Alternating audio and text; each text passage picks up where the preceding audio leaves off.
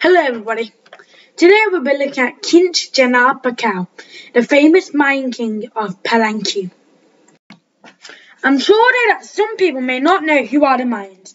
The Mayans were people who lived in Central America, which is also known as Mesoamerica, and they lived from 1800 BC to 1546 AD, which is 3,346 years.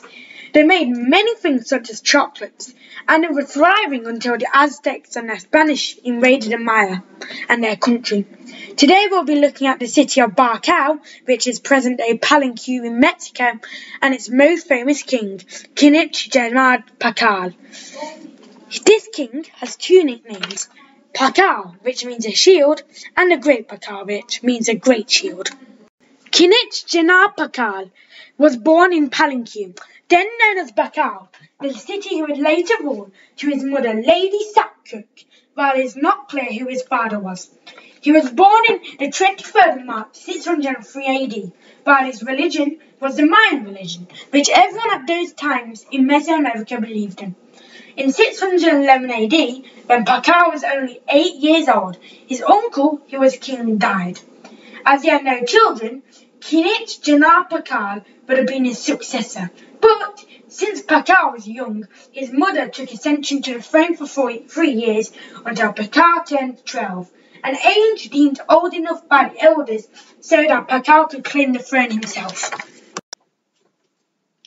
Lady Sapkuk still continued to guide her son like a Lord Protector, even though he still had a degree of power until her death in 640 AD, when Pakal was 37 years old.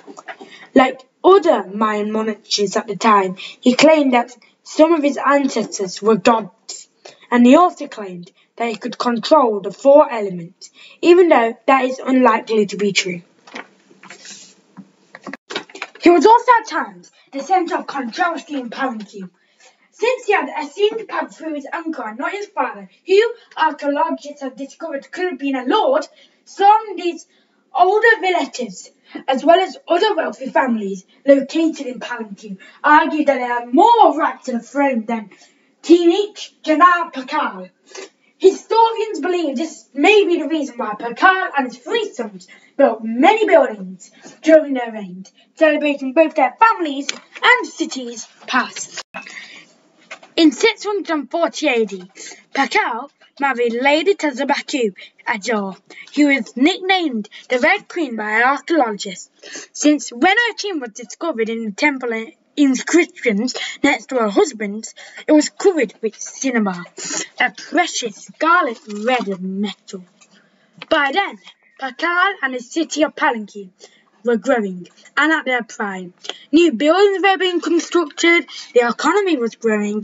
Kinich Janaab Pakal was a fair king amongst the citizens, and Palenque was becoming a great, powerful city, even rivaling the capital city of Tikal itself.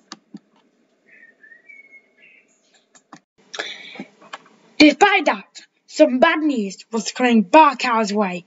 In 683, only 5 days after he celebrated his 80th birthday, Kinich Janaab Pakal died of old age.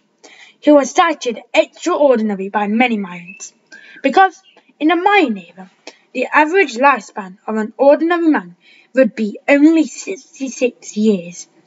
And Kinich Janaab Pakal lived 14 years beyond that. He, like many other Mayan kings before him and after him, had a grand funeral, and was put in a tomb in a temple of inscriptions. More than a century later, his tomb's lid causes controversy all over the world on its design. The most accepted theory is that it shows Pakal driving a spacecraft, something that could only be in the king's daydreams back then. They didn't have spacecrafts. It's even earned him the name of the Mayan astronaut. In 1952, however, his tomb hadn't been discovered yet, and the Temple of Inscriptions was just considered as an ordinary but well-maintained Mayan temple. However, nobody had ever been inside before. The National Institute of Anthropology and History in Mexico wanted to change all that, however. as documented on many popular historical television programs all over the world. After many months of research, the leader of the National Institute of Anthropology and History of the Inner Department of the Mexican government, Alberto Ruiz Lugia, started digging. He recounts, under the Temple of Inscriptions, he saw a long, deep tunnel. Using his spade and a flashlight, he went into the tunnel and he found a tomb. He became a local celebrity before he died in 1979.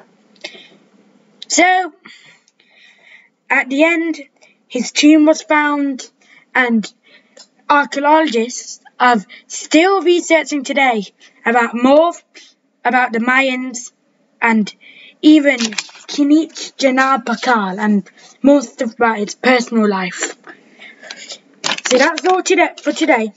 I hope you enjoyed this, and I hope you learnt more about the Mayans today, and see you soon. Bye.